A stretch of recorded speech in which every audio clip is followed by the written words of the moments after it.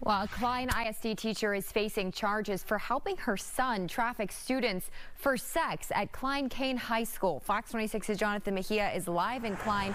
Jonathan, you spoke with guardians who have children at that school. What are they saying tonight?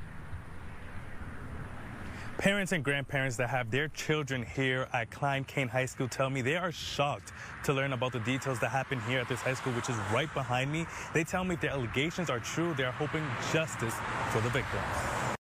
How could her being a mother of her child introduce that to not just her child, but other kids too? Like, I don't feel like it was a good thing to do. It was shocking, disturbing. It's very disconcerting to know that young children are being exposed to that and exploited. Klein Cain High parents are reacting to Kedra Grisby facing 6 charges of child trafficking and prostitution.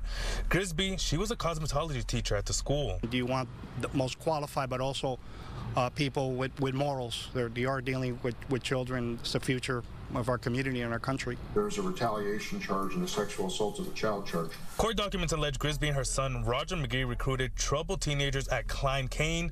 Evidence showed that text messages exchanged between the victims and McGee discussing payment arrangements. They put a lot of people in jeopardy. Like, it's just crazy. And for the victims, like, I feel sorry for them. The 3 victims aged 15, 16, and 17 were reportedly Grisby students and runaways. You can't put your trust in anyone. Nobody really knows who's who. It's a difficult situation. It's very troubling when people in power and authority take advantage of the youth and people that they're supposed to be taking care of, teaching. Grisby's bond has been set at $750,000, and she's expected to be arraigned in court tomorrow morning. I'm reporting live in Klein, Jonathan Mehia, Fox 26 News.